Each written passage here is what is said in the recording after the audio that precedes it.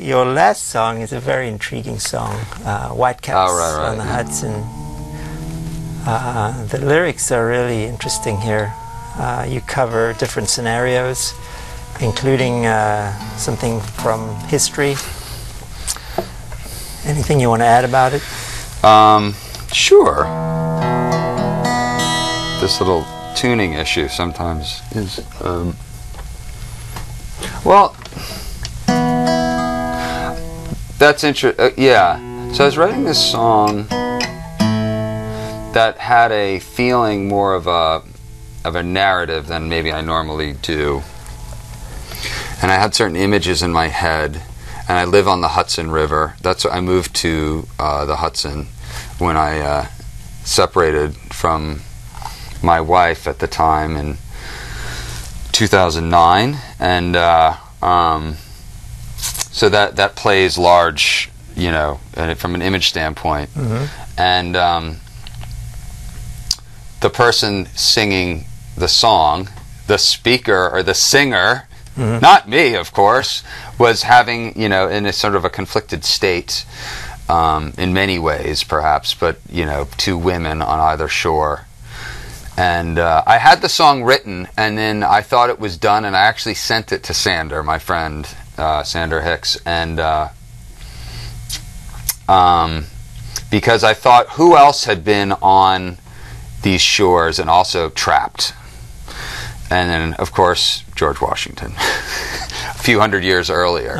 And there was a great escape that the Continental Army made, which is really, a lot of people still consider that, like, you know, proof that there was divine intervention. I mean, it was just the completely surrounded, and this fog came in, and the whole army managed to escape. So Sander said, the song's not done. It needs a little bit at the end. So I have to thank him for that. And the little bit at the end is you know, I said, okay, let's go back to the present time and see what the guy does. Wow, fantastic. Let's hear it. Whitecaps on the Hudson.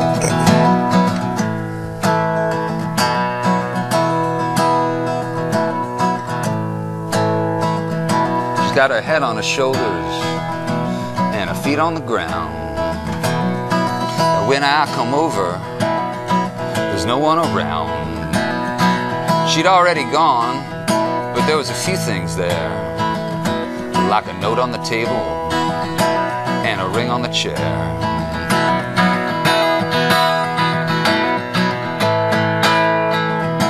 And some ice in the bucket, and a picture of me on a boat with Johanna in 2003.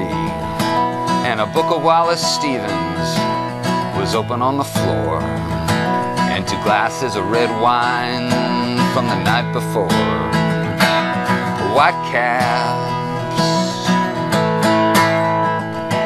on the Hudson. Whitecaps on the Hudson.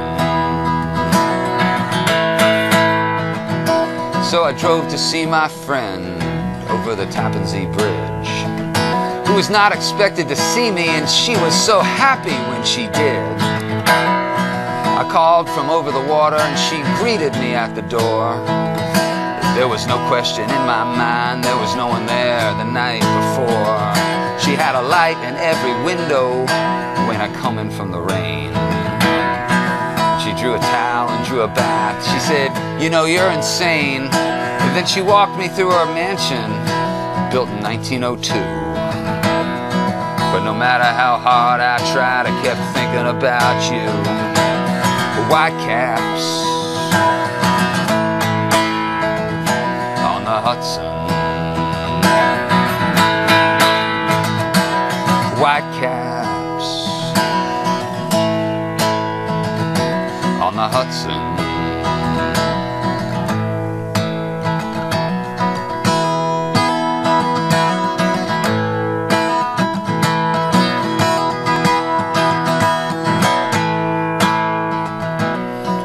200 years ago, a man paced on the same cliff, surrounded by a superior force in the British man-of-war ships. Knocked out and beaten, outnumbered 10 to 1, with the dawn coming up on the Palisades and the British sharpening their guns. But with great awe and wonder, he saw fog coming in from the heights, enveloping the whole scene just minutes before the fight. So the general, he ordered his men onto the flatboats and adrift, and escaped with the Continental Army into the mist.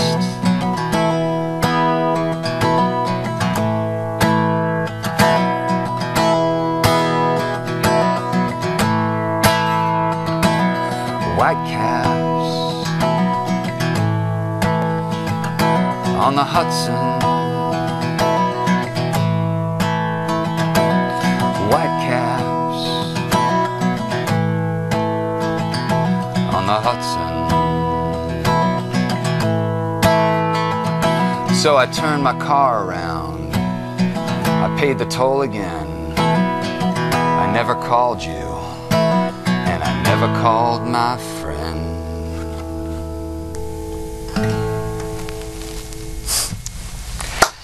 That is a fantastic song. Thank you.